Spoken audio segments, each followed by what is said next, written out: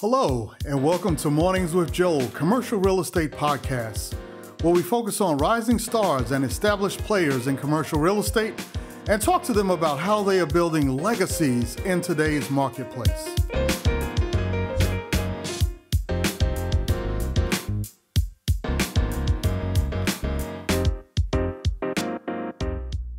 Dar'Shun, wanted to thank you this morning. You are here with us with the Mornings with Joel CRE podcast. We want to thank everyone that's here in attendance today. And we certainly appreciate you listening to this podcast on whatever medium you choose to listen to it with. So, Dar'Shun, we're really excited to have you with us today. And it's amazing. We were just talking off camera how there's so many people that we know between us. And I guess you could say LinkedIn and some other circles. And yet and still, we've never actually sat down and spoke before, at least that I know of. So that's pretty incredible, isn't it? Yeah. Hey, I'm glad we can make it happen. Eventually, we were meant to meet, so I'm glad I have this opportunity. So thank you. Yeah, absolutely. So you got on my radar because you've been doing some pretty impressive things, and as you know, the focus of this podcast has really been to focus on ones that are trying to do more in the commercial real estate space.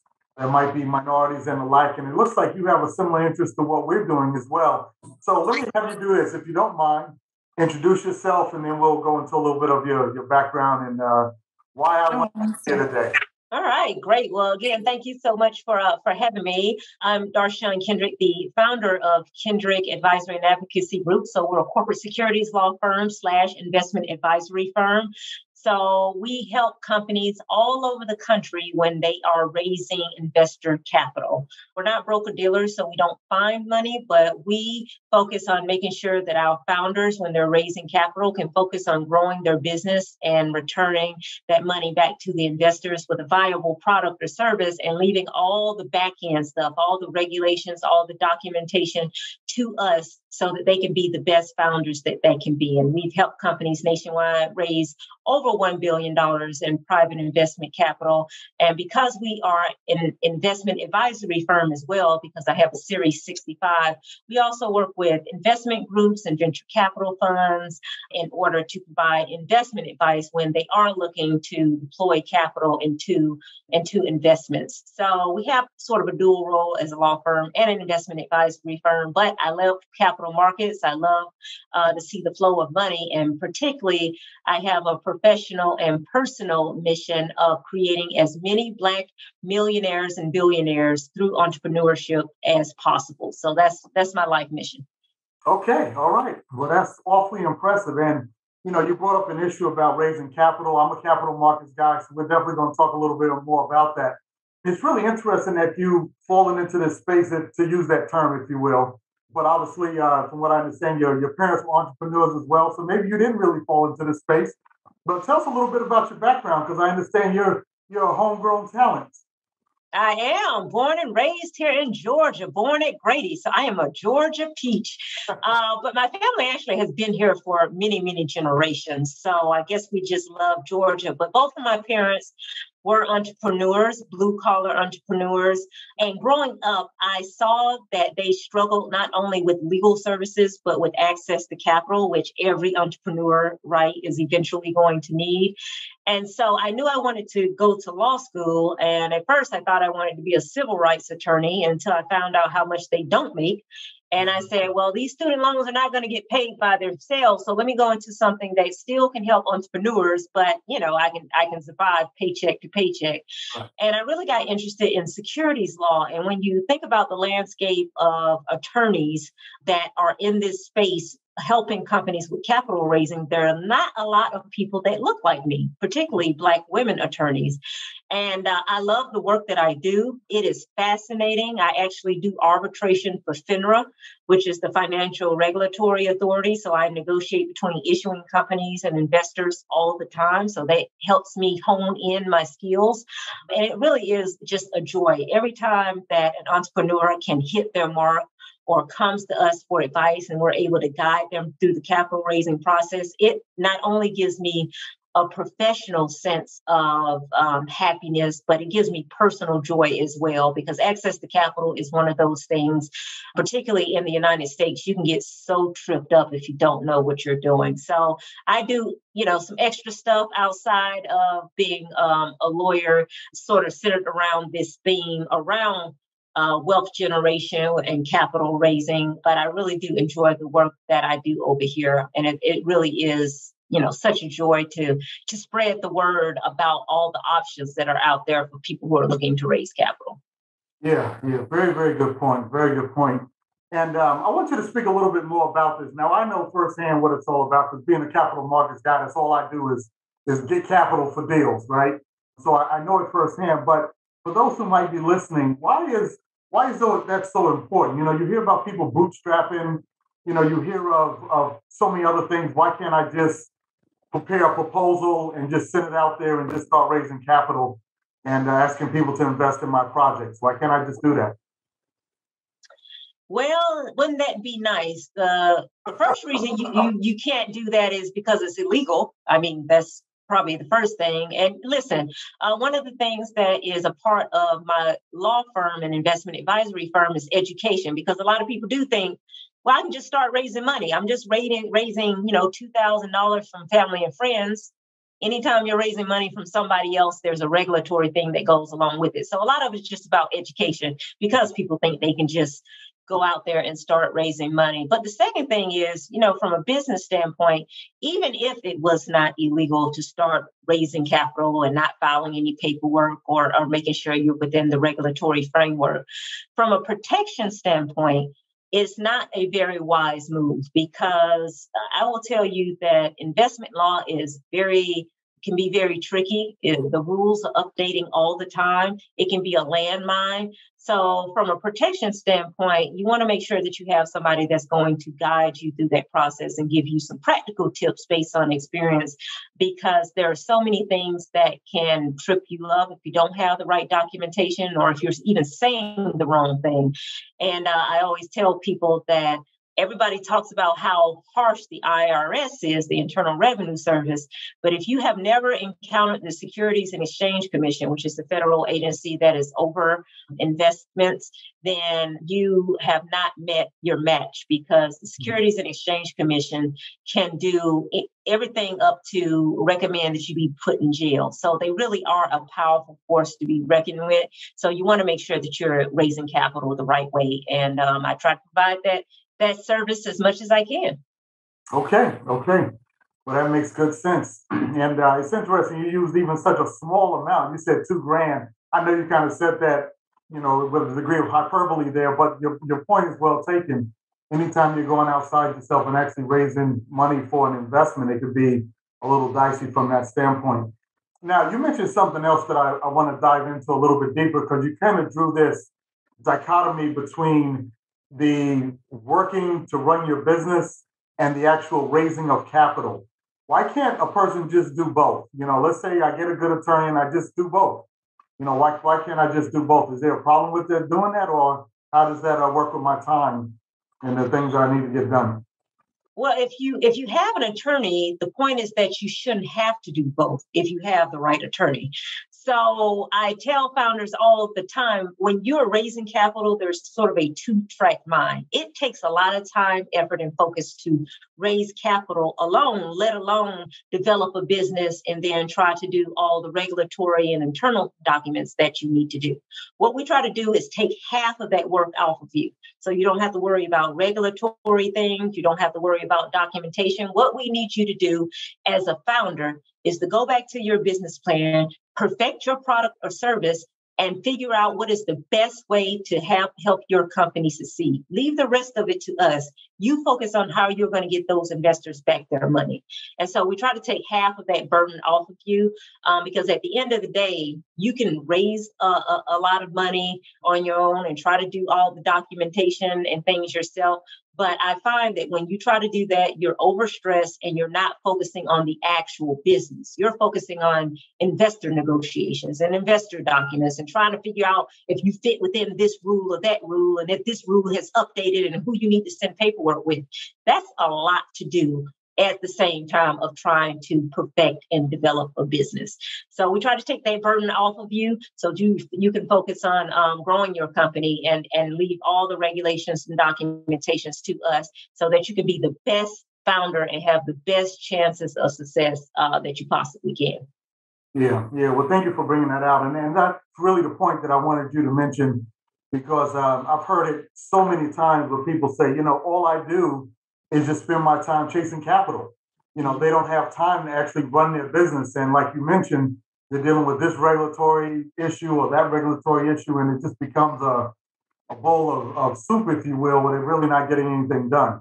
So it's very, very important. One other thing I was thinking about in that regard, you mentioned about getting investors back their money. I can tell you that it's so very important that, investors, that you execute on your business plan. It's one thing to raise capital and tell people you're doing all this stuff, but if you don't execute on that business plan, it can be flawed. And even if you do execute and your securities status is not straight, then you can have all kind of problems as well, and the whole thing can get derailed. Have you seen that happen at all? I mean, I've been practicing law for over 15 years. I can't tell you how many times I've had that happen. And I tell people, at the end of the day, investors are happy, when everything is going well, but let something go wrong. Let something go wrong, and all of a sudden, everybody has amnesia. And so that's why it's so important to document things, so important to do things the right way, because when you have a happy investor, everybody's happy. But when you have a disgruntled investor, that's when things can really take a turn and just cause more stress and money and things like that. So I tell people, do it right the first way, the early way, and just have the peace of mind, even though it is an investment. To do this type of work, you have the peace of mind of knowing if anything goes wrong, that everything has been taken care of, and you can rest assured that your business is not going to go under, or you're not going to get a nasty letter from the SEC or any other state agency. It really is about giving founders peace of mind of knowing that they're doing it the right way, and at the end of the day, that investment that you make on the front end will pay so many more dividends and peace of mind on the back end. So, to your point, it is one of those things that you have to make an investment in, and you have to execute on your plans to make sure that investor is as happy of an investor as you can possibly make them. Yeah, yeah. Could you imagine having that conversation where you say, well, I thought I could save a few dollars in legal fees by doing this myself, and I filed the paperwork, and I was going to, just hopefully give you a higher return and save a few dollars. Yeah, that's things you don't want to have when things go south. you definitely don't want to have that conversation. And what I found over the years actually is that particularly new startups, when they're pitching, the number one reason that people invest in companies is going to be your team, because no matter how good your idea is, if the investor doesn't think you can execute on it, they don't think you have the capabilities and team, they're not going to invest. I don't care how good your idea is. Execution is everything. Idea is just the starting point. And so if you can list that you have a good CPA on your team, that you have strong founders, and that you have a good securities attorney, that actually helps you raise capital. So I tell people, we are here to get you to your goal, but you have to allow us to help you. And that investment, again, up front, really just is worth a pound of cure in the end. Yeah. No, that's a very good point. The team, I didn't think about adding that to our discussion today, but that's actually a very, very good point. The team plays into it because, again, it goes back to the point of execution. If you can't execute on your business plan, what difference does it make? And if you're going to cut corners to save a few dollars, that doesn't work out as well. So it is vitally important. So thank you for sharing that. So let me ask this. I know that, you actually teach a whole class about this, so we don't want to take away from that. But just to kind of give us some tidbits, how does a person actually get started down this path? You see this area where you say, I could build an apartment complex there, that'll be great. Or, whatever it might be. I heard of this through the news, and here's, Microsoft is moving to this side of town, so now I want to build something over there. How do they actually get started, and at what point should they engage a firm like yourself in order to get started in that process? So I tell people as soon as you think that you want to raise capital from investors, give us a call. We have 1 and 2 hour consultations, even after hours and on the weekends, where we consult with people and really have an in-depth discussion about is investor capital right for you? Because it's not right for everybody, right? There's debt capital and other types of financing that you could use. So we want to make sure that investor capital is the route that you want to go. And then we really sit down and think about what the strategy is in order to get you to their point. So there's a big regulatory scheme out there, and there's several options for raising capital. So we really hone in what is the right financing strategy for you? What does that look like? What does the timeline look like? And I always suggest a timeline of 6 to 12 months before you actually want to start raising capital. Now, you might say that sure does seem like a long time. And the reason is because, again, depending on your financing strategy, I might have to fill out a 50-page, document to submit to a federal agency. That's not going to happen overnight, right? Because they're going to be back and forth and revisions and things like that. Plus, I suggest before you start soliciting investors that you get all your internal documents together. And there's also, depending on your financing strategy, there's different timelines that trigger as soon as you make an offer to an investor. They don't have to actually accept it. Once you make an offer to an investor, as defined under the Securities and Exchange Commission, that starts a timeline in which you have to file paperwork. So I say the sooner, the better. So I can set you up and tell you what you can do, what you can't do, what the timeline is, because I am a vitamin attorney. I am not a pill attorney. So once you get into trouble, I can't help you because I don't do litigation. I help you avoid getting sick and getting into trouble. I don't help you once you're already in trouble and sick. So that's what I see my role is. Good illustration there. I appreciate that. Let me ask this also. Do you advise people on creating funds? Like, should they do a blind fund or maybe a open fund where they're getting investments per transaction? Or what's your thoughts on that, and where do you fit in a situation like that? I don't do a lot of that type of work. Mostly what we do is advise about like venture capital funds or private equity funds or investment groups, or as of recently during the pandemic, as you probably can imagine, I did a lot of advising on social groups that essentially were Ponzi schemes, but they tried to call them something different. So I tried to take people who think that they're doing something legal and tell them that they're doing something illegal, and help them get to the way where they're not doing a Ponzi scheme or a pyramid scheme, which seemed to pop up a lot during the pandemic. I can advise on those types of funds, mutual funds, and all types of funds that you can set up. But the majority of what we're doing right now is really in the VC space, private equity space, investment groups. And again, these social groups that are popping up where they are very much Ponzi schemes, but they think they're not Ponzi schemes. Yeah, gotcha. I could imagine a lot of those popping up. I'm sitting at home and I can get into this thing where I recruit a few people and do this and do that and make a ton of money. Yeah, that could be fraught with a lot of problems. So I just understand that. And just to clarify, I wasn't talking like a closed fund, like a mutual fund or something like that. I was actually talking more of you have a blind fund where you raise capital, where like BlackRock, for an example, would be a blind fund where you're putting money in and you're trusting that investment team to make those investments for you. Obviously, those can be set up as well. And then you also have funds where you're actually raising capital per deal and having people put in, per transaction. So I would assume you advise on both scenarios like that, depending on what type of structure the person wants. Or maybe we can advise on those structures and any other types of structure that you can imagine. Of course, every few months I see different innovative ways to structure capital raising. So any other, ways that pop up, we can advise on it. So as long as we're not conflicted out or anything like that, anything that involves capital raising or capital markets, we can advise on. Okay. All right. Gotcha. So let me ask you about something else, because there's in addition to everything that you're doing, and you're doing it on a national scale, you also have a focus. You mentioned that you had a focus of trying to help minorities raise capital. And why do you feel that that's so important? The fact of having access to capital as minorities as opposed to access to capital for other groups. Is that one of the reasons for the disparity that we see in society today, you think?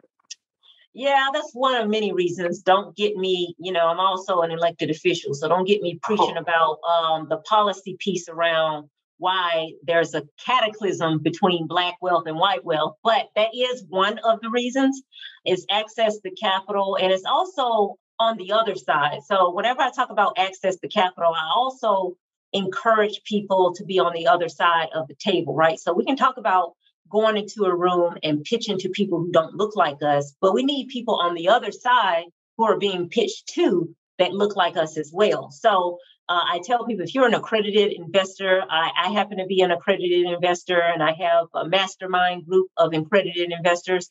I encourage them to make sure they're on the other side of the table as well, so that when people walk into a room and they look like us, that just lowers the stress level of a founder that's pitching to us, but also we understand historically and culturally, have a better understanding to what that person is pitching. So really it's on both sides of the table, having access to capital, but also having access to opportunities to invest in people that look like us as well. Yeah, very good point. I know I was having a conversation with one guy at one point, and he was upset that he didn't get a board seat on a particular large institution, and that they were wanting to give that to a minority. And it was interesting that it was so hard for him to understand that if you have a complete board of 50-year-old white men with gray hair, how do they understand how to grow their business and help others that are actually trying to do business with them? And it was just kind of baffling to me that he couldn't understand that, but that certainly happens out there. Yeah, it does. Yeah, but you spoke about that because access to capital is a major thing. It's not that anyone on any other side or any other racial group is smarter or anything else. It's just having access to the opportunities, having access to the capital, having access to knowing how to build a team, having access to good attorneys that can help direct you through the minefields of the SEC. All those things are so vitally important. Do you see it the same way, or do you have a different opinion on that? No, I mean, that's absolutely the gist of it, right? Having access to capital and having access to information so that you know how to raise capital. We just launched a YouTube channel under Kendrick Advisory, if anybody's interested in subscribing, where we upload these video shorts, really meant to dispel some myths, to guide people and give them practical tips about capital raising. That's why we started our Investor Readiness Academy, where we have a series of classes, really to take people from start to finish through the capital raising process. So a lot of this is about access to capital. But before we even get to that, I'm really focused and honed in on getting people the information that they need so that they get prepared, so that when that access to capital is there, they are prepared. They know what to say, what not to say, what the opportunities look like, what the bad money looks like, because not all money is good money. So they are equipped once they get to that point of having access to capital. So I try to be very, very comprehensive in the way that we work with clients and prospective clients, because, just doing legal paperwork and filing stuff, that's not going to get my founders, particularly my female and minority founders, to the point where the next time they do a raise, they're that much more educated, right? It's about educating them more and more and more so this becomes second nature, because the goal is for that person who knows about capital raising to help somebody else and help somebody else. And then that will create this ecosystem, this building up, particularly in the Black community, of people who are knowledgeable about what it takes to raise capital. So it's sort of a perpetual giving back process that I'm trying to create here. Yeah, no, that's a beautiful thing, and I'm glad you brought that up. The information side of this is so vitally important. There's a lot of folks that will look at the office buildings, even in downtown Atlanta, and they'll say, "Well, I could never afford that. How could I ever do that?" But yet, and still understanding how these people access capital to get those deals done is vitally important. And it's the whole difference between being successful and getting things done and not being successful and getting things done. So that is very important. And you mentioned about helping minorities in this particular role. it's amazing the lack of knowledge that's available by so many. And so, what have you been doing? I've noticed you promoted some things out there that actually help educate individuals, kind of as a starting point, in order to help them understand what needs to happen as they go down this journey. You want to tell us a little bit about the some of the educational stuff that you do in that regard? Yeah, certainly. So one of the things that I mentioned before is we just launched our YouTube channel, and we're really trying to get more into the social media realm to really have people be able to take a look at our educational stuff at their leisure, and to be pithy, right? Because I know it is a lot of information, so we're not trying to bore you, with 30-minute segments and things like that. So you'll notice on YouTube, they're very, very short pieces. They cover a wide range of just things that you need to know in the capital raising space. But the other thing that we launched is our Investor Readiness Academy, which we've just launched our third course on finding your financing strategy, which I mentioned before is sort of the backbone of how you figure out how to go forward to raise capital. And it's a self-paced online module that people can purchase the class. I think it's like $50 or something like that. And it has quizzes in it. There's a live Q&A with me in the middle of October. And it's a way for people to get sort of the backdrop education that they need, the access to me to ask them any questions that they may have, and to really take them from start to finish in the capital raising space. So we started with, should you use debt or equity, for our first course? And then we started with capital structure, like what kind of capital raising structure should you choose from in order to raise capital? And now we're on this third course. And as long as people are interested, we'll just progress all the way through pitching, through the different documents that you need, all through about a 10 or 11 course series. So it really is meant to empower, to be self-paced, for people to interact. It's on an interactive platform for discussions and things like that. But, I'm trying to make it as convenient, obviously, as I can, because I am busy as well as everybody else. So it's very hard to do these one-on-one types of educational sessions. But I'm hopeful that is helpful as well.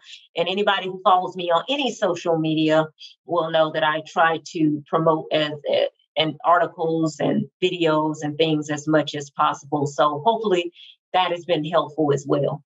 Yeah, no, appreciate you sharing that and giving us that information.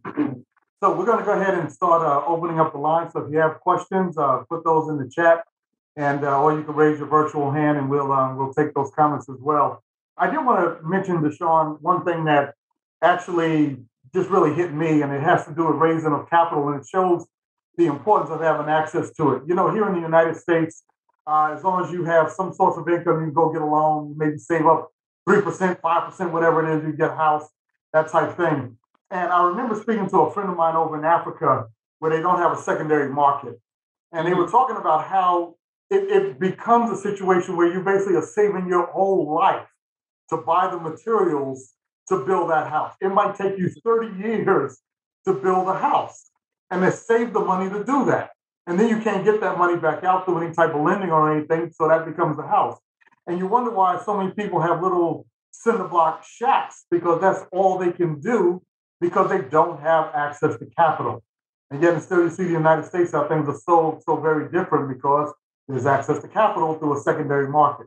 So it just helps me to always appreciate on the world scale why that's so important.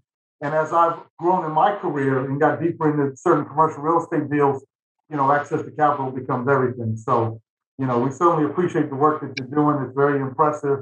And we certainly want to encourage you to keep on going with it. So, I want to thank you for that. So this message here is from MiPhone, and there's a lot of notes here. So Patricia, if you don't mind, if you can unmute yourself and ask your question and kind of give us the point that you were trying to bring out here. Yes. Hi, Joel. Thanks again for a wonderful discussion. Thank you, Dar'Shun, for your time and being here and sharing such great information. You said something that surprised me, and I don't know, might surprise others. I had heard previously that you can raise money from relatives and people that you have a significant relationship with. I don't recall whether there was a threshold amount, a limitation to that. But with you, when you mentioned about that, $2,000 from a family member can implicate SEC regulations, I was shocked. And so I wanted to find out from you, is there a threshold? Is there like a safe harbor where people can raise capital from friends or family that doesn't implicate SEC law?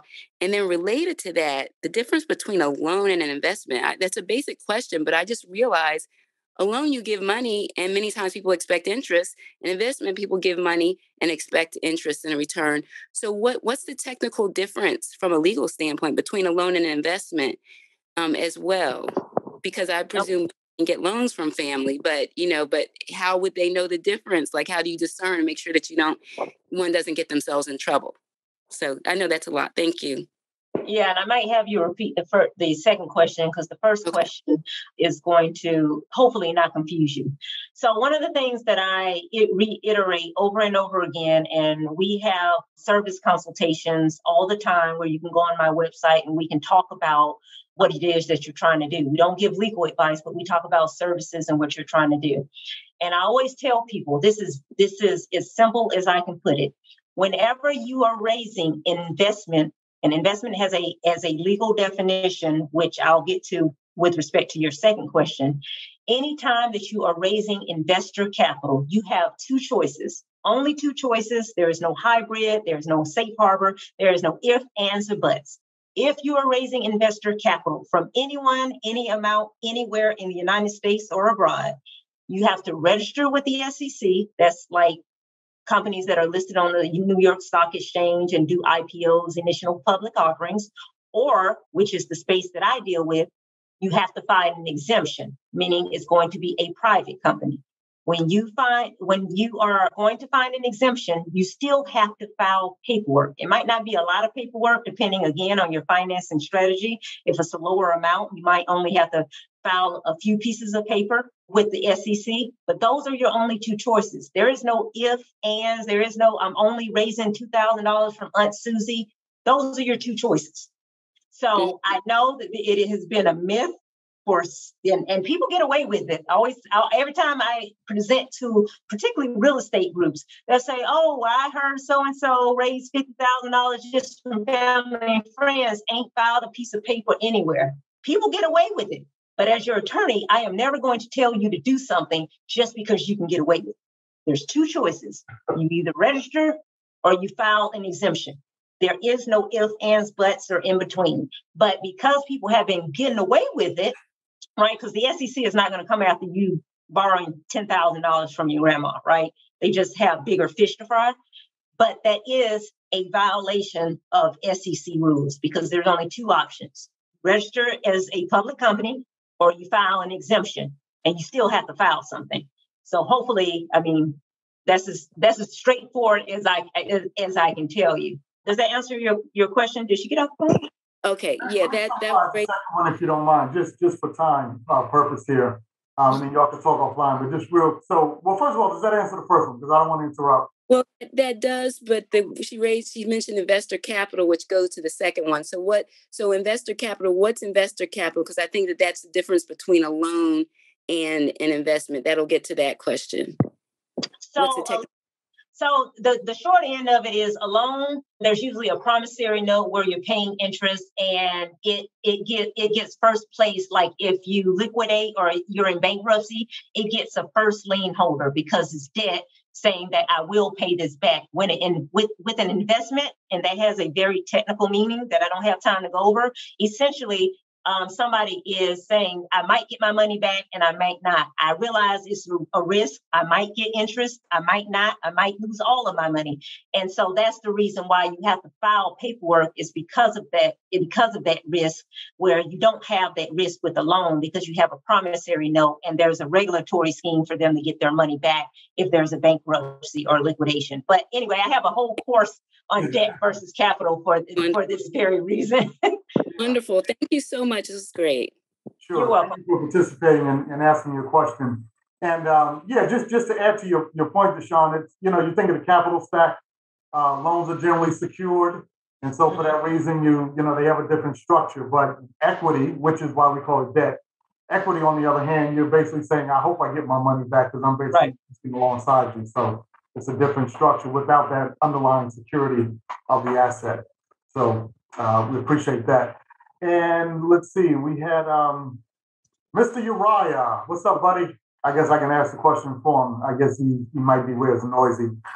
Happy belated birthday to Sean. 2 questions.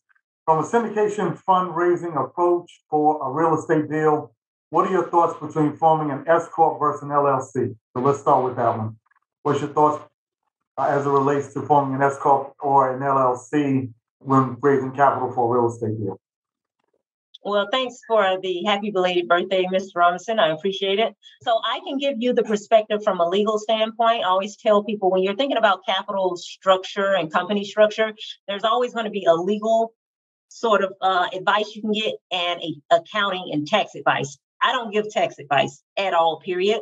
So all I can do is tell you what the differences are from a legal standpoint. If you're worried about taxes, you have to go talk to a CPA about that. But I will tell you that generally what I see as far as real estate syndications is either an LLC or a C Corp, not an S Corp, because an S Corp is going to limit the amount of investors that you have. And there's some other accounting restraints on that.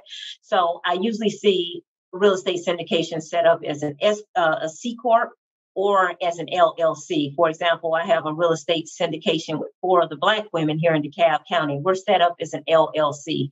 And I mean, you get essentially the same protections that you would under a C Corp, and the laws are less rigid than with a C Corp. C Corps are very sophisticated structures. They have been around for a long time, so there's a lot of rules around them. But LLCs are a new form of legal protection, and they just require they allow more flexibility, in my opinion, when you're trying to do things. Okay, all right, appreciate that. And then the second question he had was, could you share some insights on how to discover different financial capital resources available for development efforts aimed to drive economic impact and job creation? Okay, that's a loaded question. Yeah. So I will tell you what I do. I sign up for e-newsletters that I'm interested in.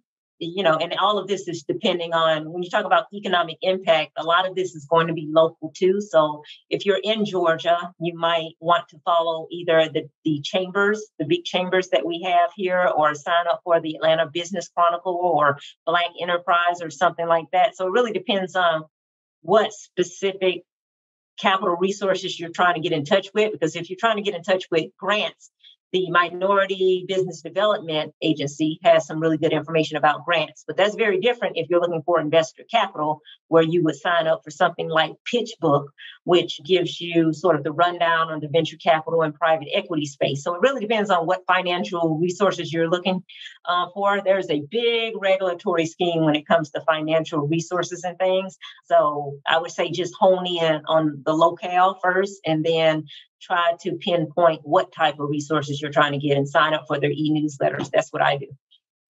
Okay. Awesome. Thank you. Thank you very much. I'm in a much quieter place now. Thank you for answering my question.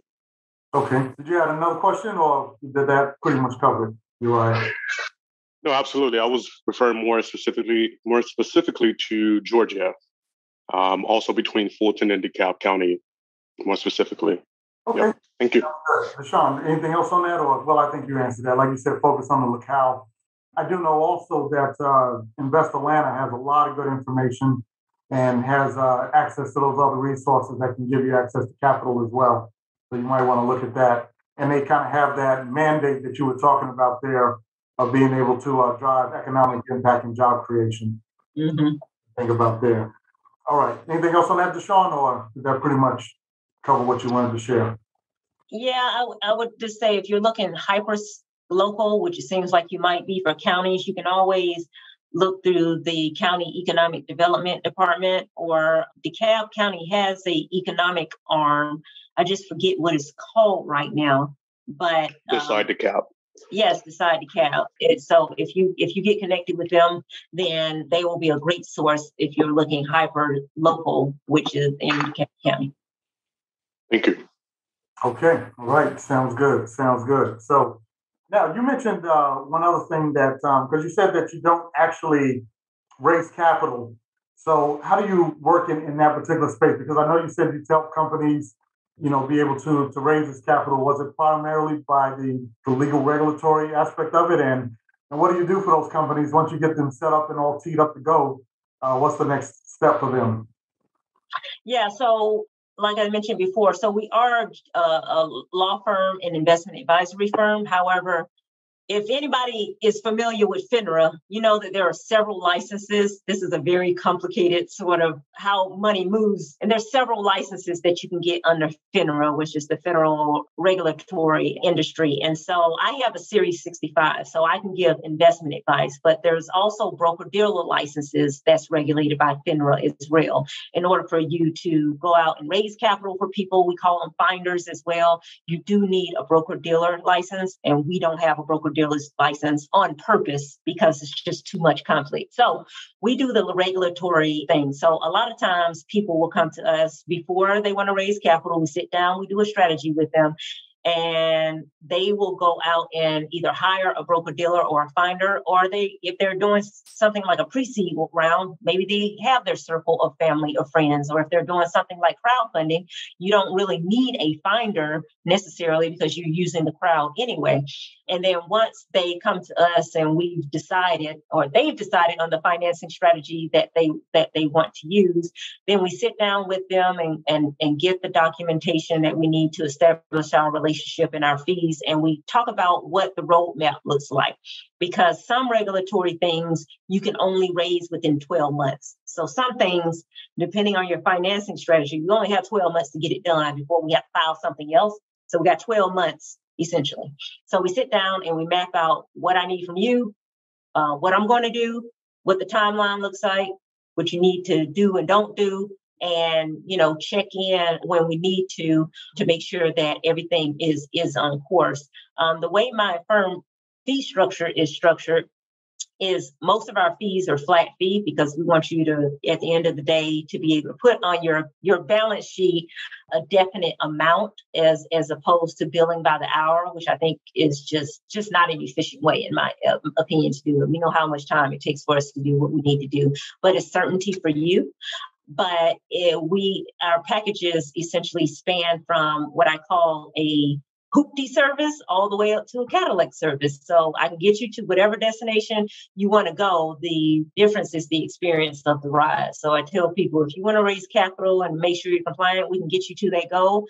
It just depends on if you want to stop every now and again and change a tire, or if you want a bumpy ride, or if you don't want champagne in the back. So we have those packages set up so everybody has a different, whatever experience it is that they can afford and that they want.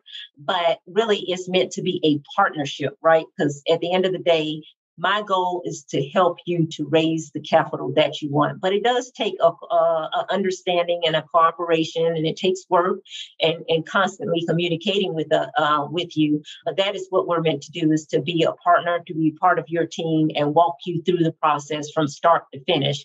And it's a lot easier if we start at the beginning as opposed to coming in, because it's just more expensive. It's more of a headache. It's just the sooner the better is what I would say.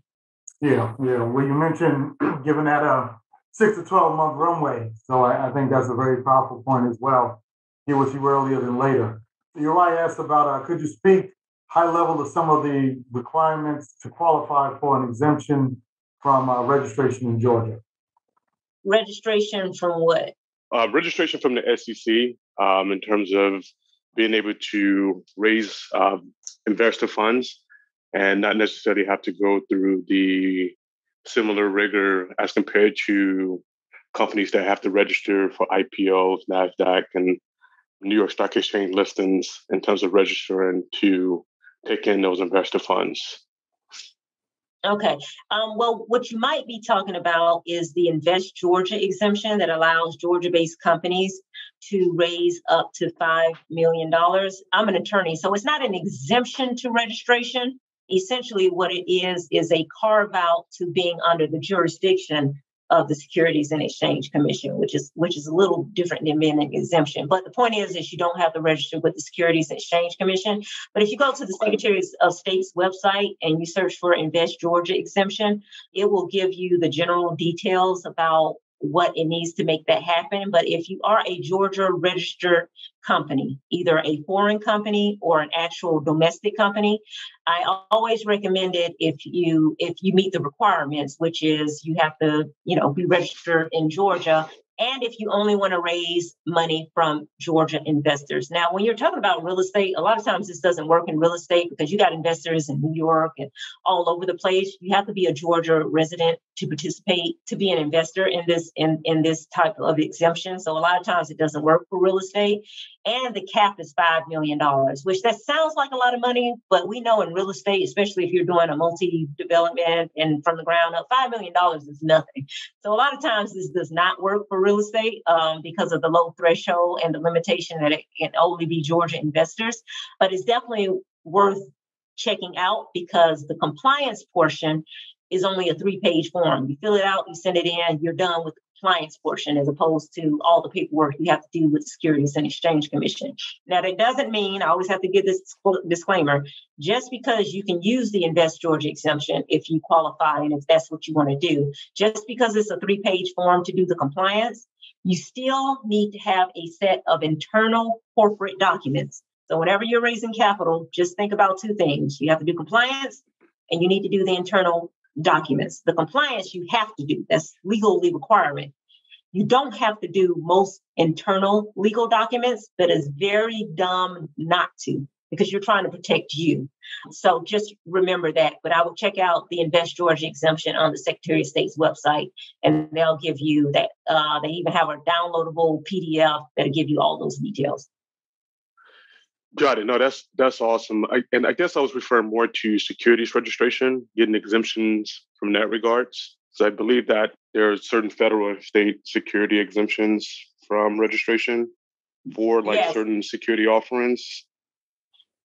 Yes. So you must be talking of. I'm having a hard time understanding specifically what your question is. So if this is an intrastate. What we call an intrastate offering. So it doesn't fall within the Securities and Exchange purview. So you don't have to file with the Securities and Exchange Commission. There are certain securities that are exempt from registration as well, but that is a separate discussion because we'll be on here forever if we start talking about the different securities that you don't have to register certain types of bonds and things like that. So I don't want to go through that whole thing, but if that's what you're talking about, there is the Georgia Secretary of State's office, the Securities Division.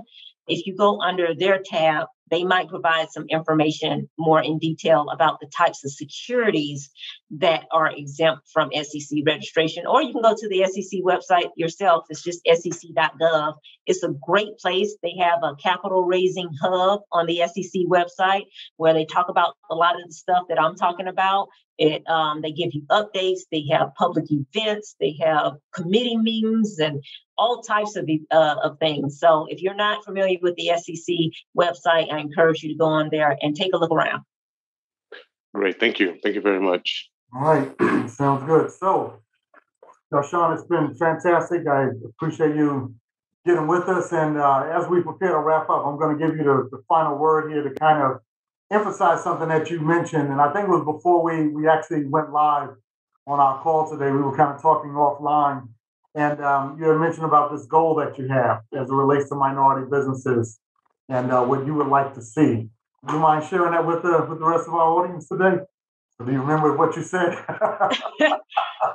If you're talking about my personal and professional goal of creating as many Black millionaires and billionaires as possible, yes, let me reemphasize that, I'm a true believer that I have honed in on this talent and gift, not to keep it to myself, but to make sure I spread it to the world.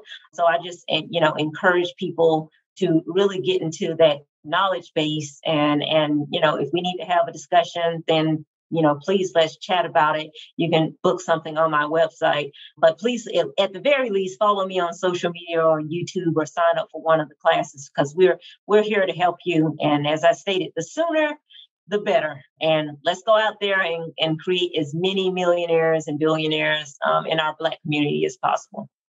Yeah. And kind of going full circle here as to what we started the discussion on. If that's going to happen, what's the main thing that everybody has to have access to? Capital. It's the capital, access to capital. You're not going to save $100 million and buy some building downtown. It ain't going to happen. Right? So you got to have access to capital. You have to know how to tap those resources, but you have to know how to do it legally, which is one reason why we asked Dar'Shun to come on, because this is a very important space. And the work that we do, Dar'Shun, we get calls it's what we do, right? So we're always working and helping people get the capital that they need for their deals. But oftentimes, to your point, a lot of times people come to us and their deals are half-baked because they're not really investor ready. They don't have the pieces in place in order to really be talking to investors. Why do I need a securities lawyer? Why do I need this? Why do I need a zoning lawyer? They just don't understand that. So, we certainly appreciate you coming on and bringing that. You had a final thought to share with us about that?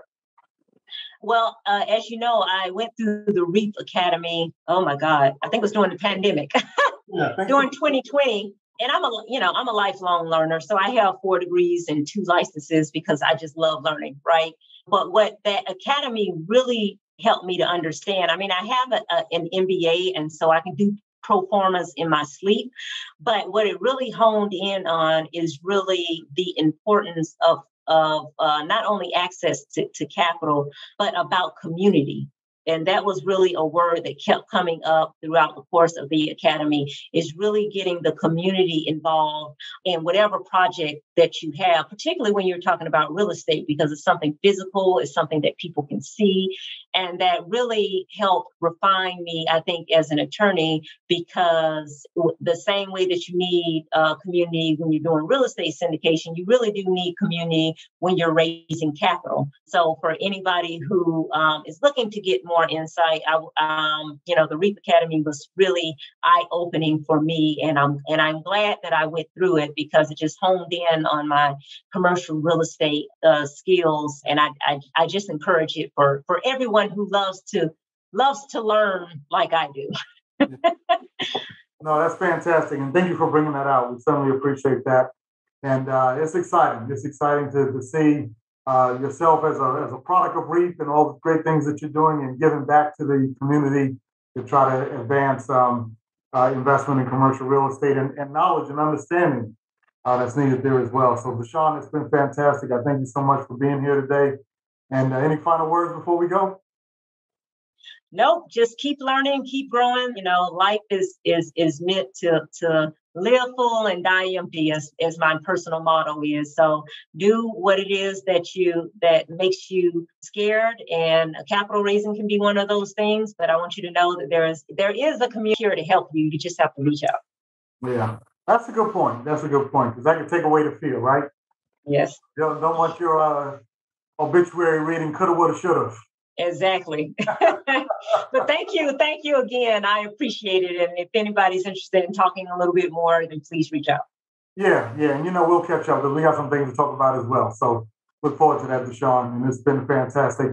And for all of you today, we want to thank you so much for being here with the Mornings with Joel CRE podcast. It's been exciting. Please continue to join us and share this podcast with all your friends and family as well that you think can benefit from it. Thank you so much. Have a great afternoon.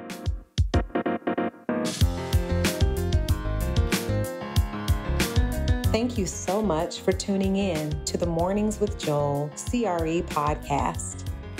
If you enjoyed today's episode, please take a moment to write a brief review. And as always, continue to invite, share, and subscribe.